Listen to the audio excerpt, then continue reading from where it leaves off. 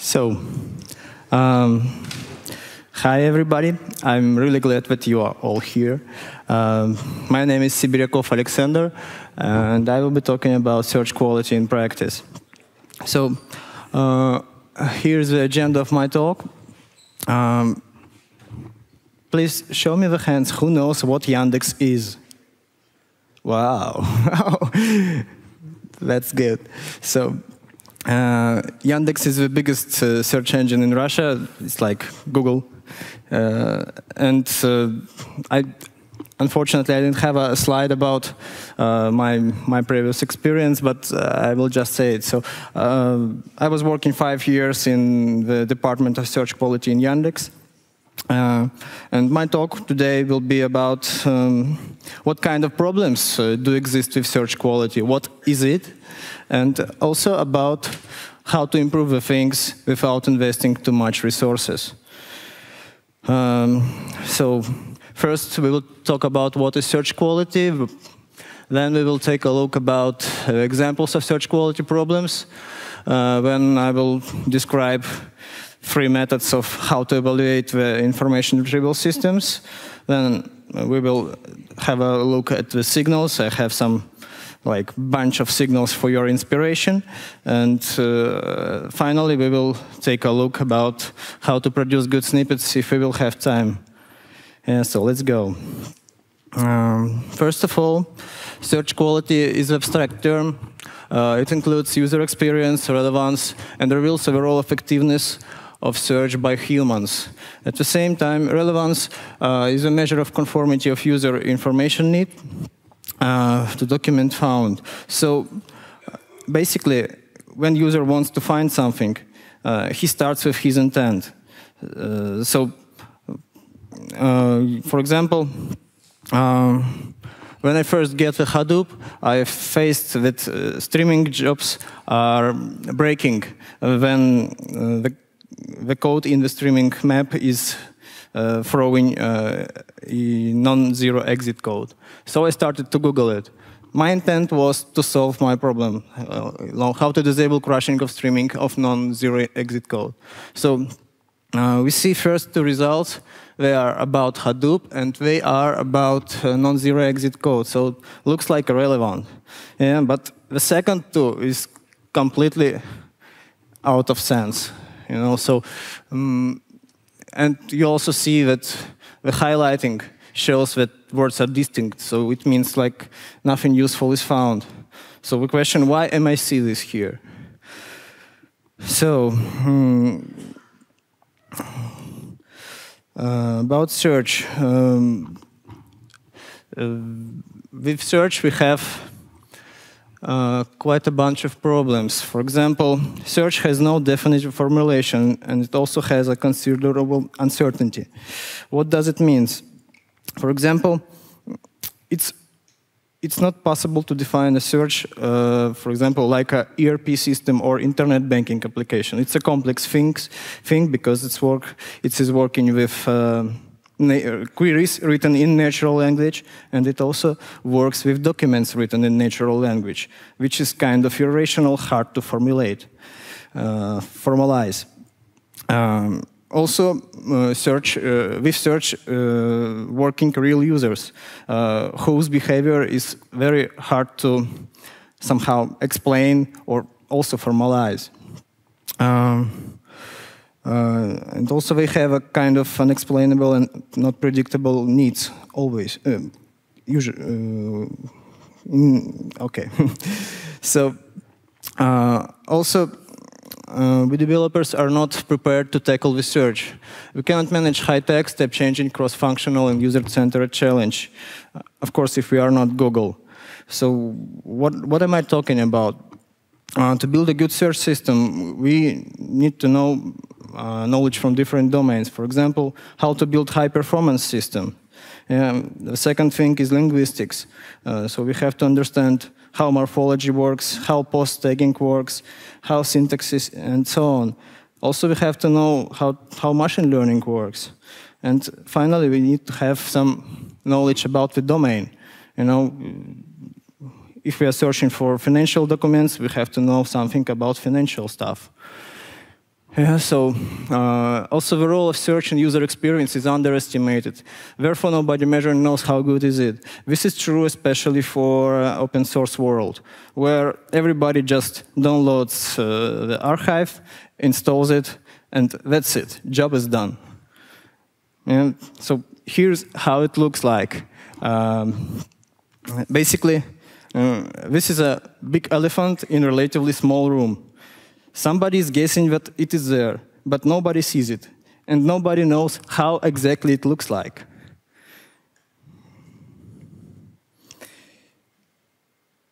So this is how it comes from emotional perspective of the users. So if user is pessimistic at the beginning, it could end up well, with bad user experience and finally defeating and abandoning for a phone and email. So search will simply not work. It could be other way. Search could be an interesting source of discoveries, and finally user will end up with satisfaction and using it again and again. So let's take a look closer at the examples of the problems. These examples are for big search systems like Google. You can try it. But these examples, these kind of problems, they are also persist in Lucene world and its ecosystem. So first thing is searching of model numbers and articles. So you see these two queries. 61, 67, and so on. This is an article for a telescopic nozzle for BMW 3 Series. The difference is the placement of spaces.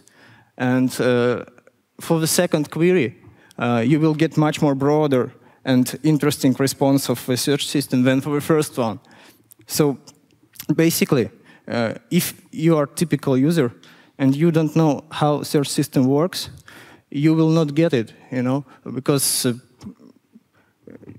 user will simply abandon the search. And at the same time, search system itself knows much more better for which kind of query, for which placement of spaces, it has a better results. Second question is detection and correction of typing errors. This is kind of interesting thing. This is a Czech language, and I'm searching for a soap holder in your bathroom. And these differences in these queries in one word, in one letter, in the second word. And the difference, the thing here, that first query was not corrected. Why? Because the second word myla means to wash. So basically, this is the right word, the right form, but of a different word. So we have two different words, and that way we are ending with lexical ambiguity. So search system simply has nothing to do with it. The only way to solve it is to take into account the previous history of the queries, or to take into account the surroundings of the query, the surrounding words. So, first example is the question search. For example, for some reason, Google is completely forgetting about what am I searching for when I'm searching how to buy a used Xperia. Xperia is a Sony Ericsson mobile phone model name. Yeah, so he's starting to give me some results about how to buy used things. But the most important word in this query is Xperia. If you change it on how to buy a used smartphone, it works okay. So it means like it has a different weighting of important words. And sometimes it's wrong. There are also fundamental problems. For example, stupid query, yeah? Berlin, buy tomatoes. Where can I buy tomatoes in the big city? So, and Google actually found funeral in Berlin. So, total fail, So, the thing here is, when you are when we are putting search on our website, we are always assuming that our users have understanding of what they can search and what they could find. Yeah, but this is not always true. Yeah, so try to figure out if there was a 0 given result, what user was found. And you probably will be inspired a lot. What do they try to find? This is another example. Seznam CZ, example of bad user experience. So, Seznam CZ, anybody knows what Seznam CZ? Yeah, only a few people. Seznam CZ is a Czech search system, and only 4 countries in the world has its own search technology, and Czech Republic is there. So Russians, Czechs, China, Baidu, Koreans, and rest is the Google. So this is a Czech search system, and they experimented with this new user interface. What they did, they put a big snapshots of the website. Yeah, so as a result, what they have, because of big snapshots, which are giving not so much useful information, it has bad user experience. Also, order is not clear. You know, which result is better by means of search system? Right one or left one? Hard to say. Also, half of a page is spent on advertisement and on the domain AutoCZ. So basically, if you have such problems with interface, well, it could be not surprising that users will not use your search too much. Here's examples of Russian web interface. So if you are waiting too long for a loading of additional page, you also could conclude that results are not so great and abandon the search. Okay, so let's talk about evaluation.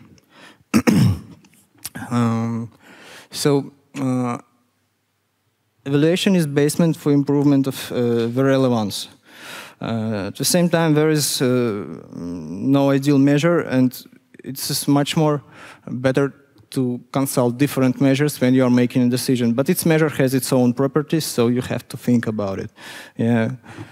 If it shows something wrong, it doesn't have to be something wrong. Also, evaluation of search could be done using click behavior of your users, so or other interaction behavior if you have it. So basically, recording of the logs is a must. So relevance is subjective. Why? Because of the context of the problem user is trying to solve. For example, if I would like to move from point A to B, and I'm searching for a taxi. So search system looks at it, okay, he wants taxi. So I will show him the best website about the taxi. So basically, the search system lacks of the context of the problem and simply will not give me a relevant result I need. Yeah. The second thing is awareness about the problem. So if you are interested, for example, in the conflict on Ukraine, and you would like to know what is the last news. So you enter in the query last news at the Ukraine. And if search system will not give you nothing new from your perspective, you could conclude that relevance is bad for this query and so on. So also user interface could affect decisions about about relevance. Bad document annotations, it was shown on the previous slide, that could lead also to decision of bad relevance. Presentation form and previous experience with this search system, which is very important because, for example, some search systems has its own properties, like Yandex Russian search system works not so well for developers' queries. I mean software development. And Syznam CZ works also badly for English queries, and so on. So we will talk about three methods: query-by-query comparison of two systems, classic Cleverdon-Cranfield, and pairwise evaluation. That one is experimental. So query-by-query comparison. If you have two search systems and you want to compare them, you can. This method works only if the search results do differ significantly. For minor changes, it doesn't work. So if you take 100 of the queries, then query each system and evaluate the whole SERP, search engine's results page, for top N results with one judgment. The scale is simple: good, very good, bad, very bad. So, and then count judgments of each type. So here I evaluated two queries for Berlin Buzzwords and Java byte output stream. And you see there that Google has very good, Bing is kind of good. And finally, there is a summary. We see that Google is better because it has one for very good and one for good, and Bing has one for good and one for bad. So, of course, numbers will be much more higher when you evaluate 100 queries. And that way you can make decision. You can apply it, for example, if you have the same search engine but different search databases, or you can apply it if you have the same search database but different engines when you are testing which ranking is better. Or if you are changing the similarity model, you can also test it by that approach. Here's Cyril Cleverdon. He's a British librarian, and he's best known for his work on the evaluation information retrieval system. That guy is responsible for the classic approach, which is heavily used in all major search systems, like Google, Bing, and Yandex. So he's also responsible for he proved that usage of a flexible terms list in the index bringing more quality than the fixed lexicon. It wasn't clear before. So what components it has? Document collection, set of queries, and then set of relevance judgments. So, and then measures.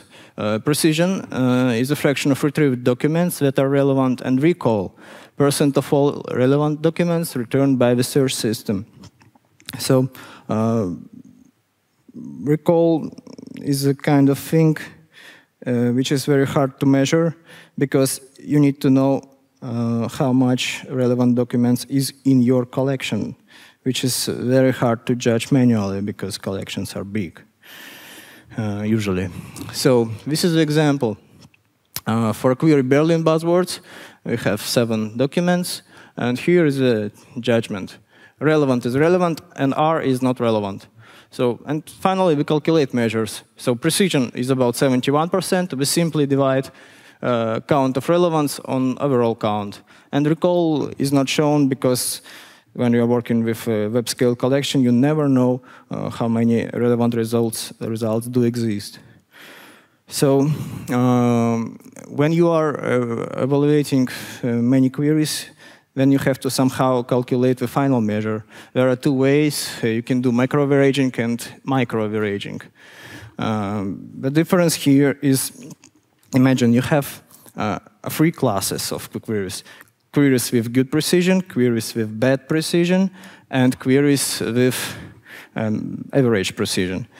So simply micro-average will reflect the class which represents the majority.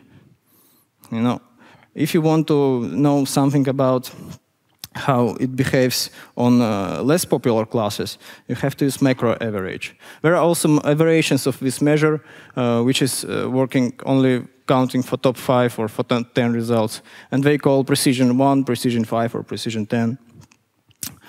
Another measure is well known in the information retrieval community on all learning to rank challenges. It's called normalized discounted cumulative gain, and it measures usefulness or gain of document based on its position in the result list. So the gain is accumulated from the top of a result list to the bottom, with the gain of each result discounted at lower ranks.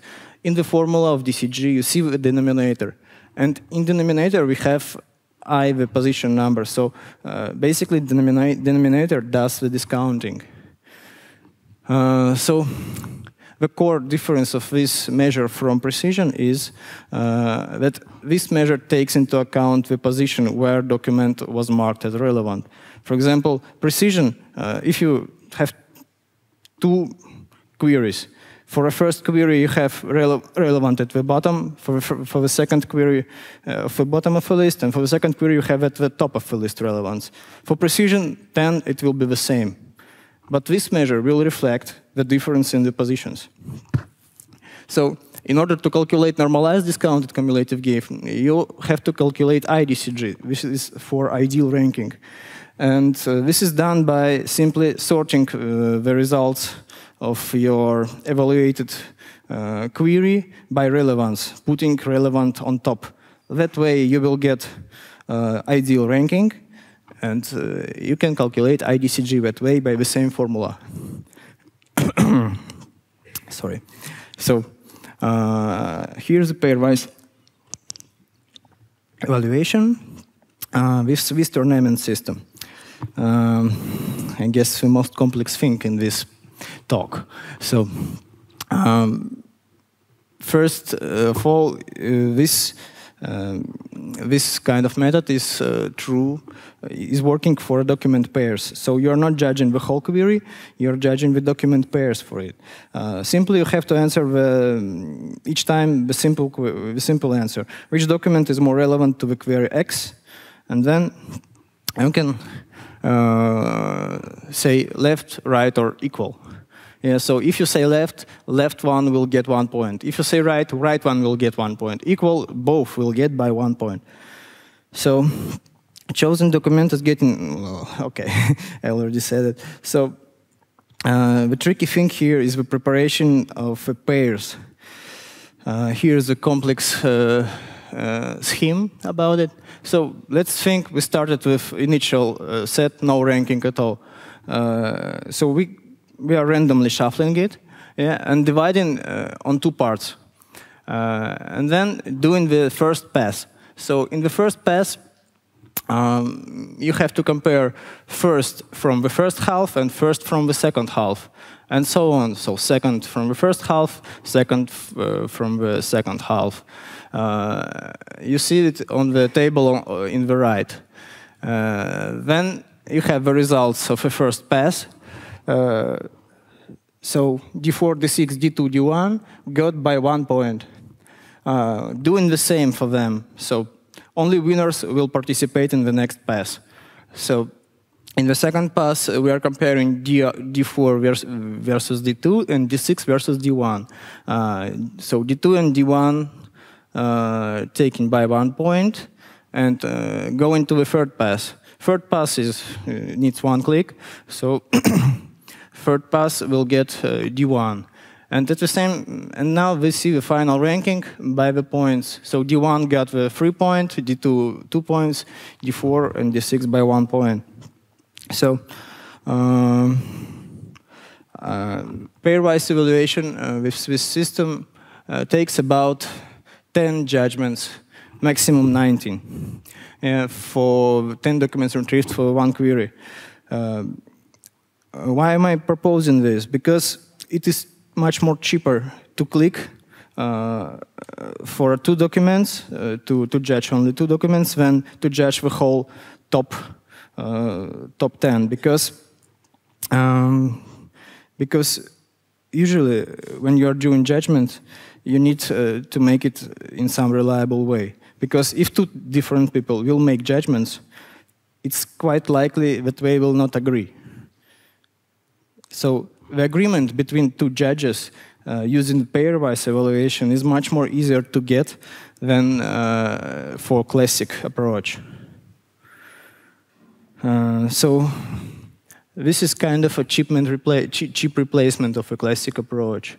After judgment is finished, the ranking is built by gathered points, and according to position, weights are assigned to the documents.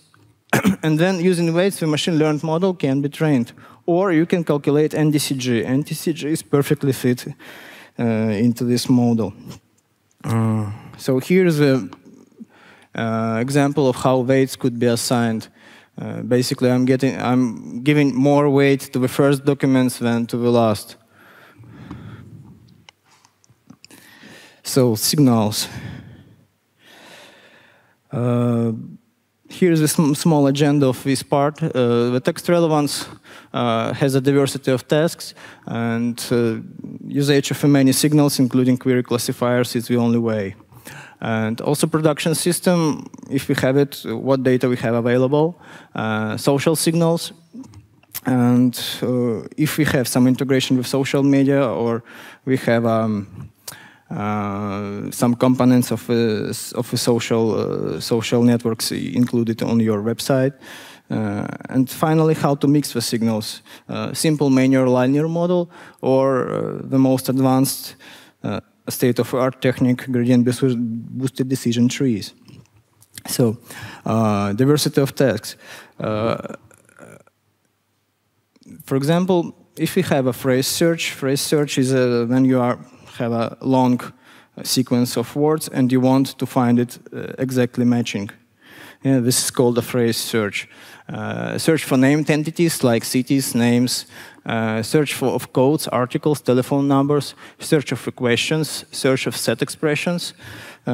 All these types of queries having differences. For example, they are different in length, they are different in term frequency distributions, they are different in IDFs. Anybody knows what IDF is? IDF is the inverted document frequency. It is calculated for the whole search collection. Basically, it's very hard for one model to work well on all types of these queries. So the solution is many signals. So first thing is query type detection. So we can build a simple rules or classifiers to somehow detect the query type, and then use it as a signal. Then we can calculate BM25AF zoned version. Usually all HTML documents has a meta description, meta keywords field, so we can calculate, especially for this field, a BM25. We can calculate BM25 on query expansions, so we can expand existing query using word forms. We can expand it using thesaurus. We can expand it using abbreviations, translate, and fragments.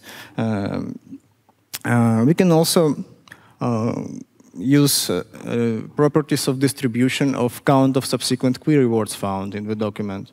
We can use the same thing for a query order, the same thing for a distance, plus minus 1 to 3 words, and so on. We can also build a language model of document and use it for ranking, or we can build a language model for a query. A language model is simply a dictionary of words. This is language model of first order, connected with frequencies, with probabilities of appearing of these words, and these probabilities can be used as signals. So here is a simple example of how we can mix the signals.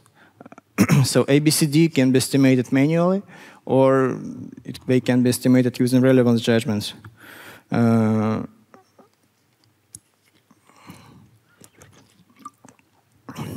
So, okay, if we have production system, so what does it mean? It means that we have a real search, and users are making queries there, and they are clicking results. So it means that we can record this data, process it in the background or in real time if you can afford it, and then extract signals from it and use it in ranking. This is actually how do all big search system works, like Google, Bing, Yandex. So first of us, there will be, I will just count examples of possible features we could get from clicks. So for documents, we can get a click-through rate of a document. Click-through rate is a count of clicks divided on the count of shows. We can get absolute number of clicks, count of times when document was clicked first in search engine's results page, the same time when it was clicked last, count of clicks on the same search engine's results page before, after the document was clicked. Then we can get some features for shows. For example, count of times when document was displayed on search engine's results page. So, is it popular or not? Count of unique queries where document was displayed. If we are finding one document for a mini queries, it means something. Perhaps it contains a lot of diverse information, and we should show it more. For example, document position properties, distribution properties. Where do we show this document in average? On what position? For queries, we can collect, for example, absolute click count on query. Is this query clickable at all? Is this kind of a successful query? We can collect abandonment rate. Yeah, so how many times user enters the query and then abandon the search at all? CTR of the query. Time spent on search engine's results page. So if users are looking something in this, well, looking for a long time on this query, it means that there is something to look. So time spent till first, last click. So is results accessible on this query or not? Query frequency, count of words in the query. Finally, count of query reformulations. Reformulation is when you have a subsequent queries, but you have a changes only in one word or two words. Yeah, so user is doing the same query, changing one word, just looking for something, yeah, trying to feed the search system. Yeah, so this kind of stuff is very important. And we also can count of how much there was a query reformulations for this query and CTR of these reformulations.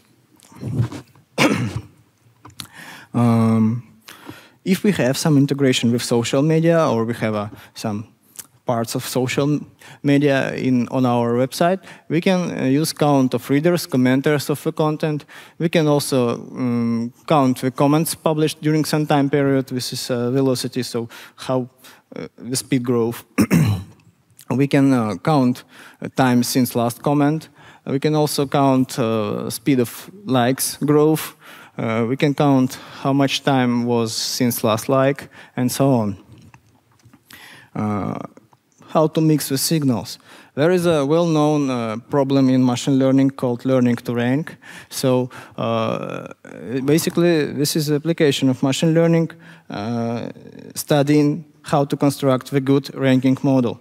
There are some learning to rank challenges, for example, Yahoo learning to rank challenge, where they are just giving them to participants the judged data set, and they create models for this data set and then measure somehow which model is better, whose model is better. So this is a full-scale process, how it is done in big search systems like Google, Bing, Yandex. First, they do prepare training set. So they prepare documents, queries, and relevance judgments, and they renew this. So they renew, adding new documents, adding new queries, and renewing relevance judgments, because it could happen that for some reason the document was relevant and now it is not. Then they have a framework. If you have a distributed search system on many machines, you need a way how to get the feature vectors for your machine learning. It means it could be not so easy to do if you have it distributed. Then they do learning of the model, so it means they have some implementation of how to say it, some implementation for learning algorithm, and they do use it. Then they do evaluation. For example, they have A/B testing, where they can compare 50 to 50% which ranking is better. If the previous ranking is better, they can relearn the model and so on. And they do repetition of all that stuff, because internet is changing, so features are also changing. So from time to time, model degrades. How to mix signals, do-it-yourself way. So we can do it easier. Well, we can try to do it cheaper, more indie way. So we can choose manually some set of features which we think are good predictors, and then we can create a simple linear model. This is an example. And here, the coefficients needs to be fit. So we can take 10 representative queries, spend 1 hour, and fit them manually. This is better than nothing. Of course, this is a dumb approach, but it works. It works somehow. So gradient-boosted decision trees here basically is the state-of-art method. If you want to mix them, if you have relevance judgments, you can use this kind of algorithm to mix these signals. So, do we have time? 1 minute. So, here's a small explanation of how gradient-boosted decision tree is working.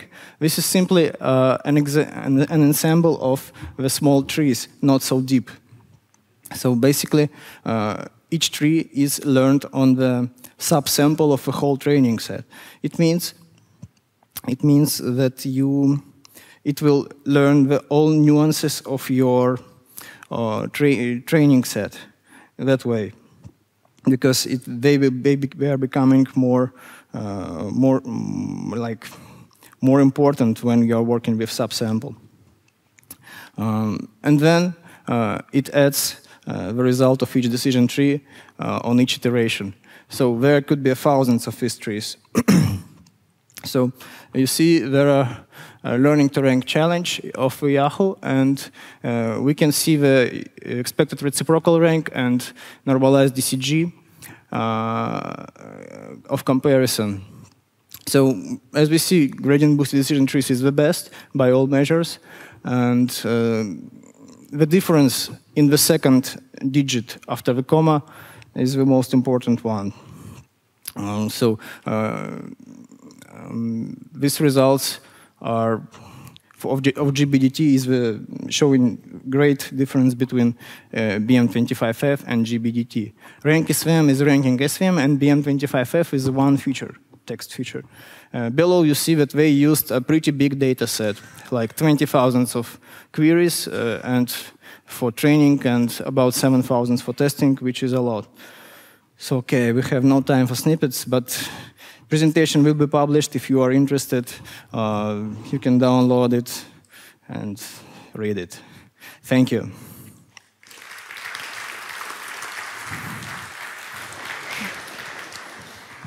Great, thanks. Maybe we have time for one quick, really good question. So who wants to take the time? No one wants to ask the question? So I have a question. Most of your optimization is carried out for NDCG, right?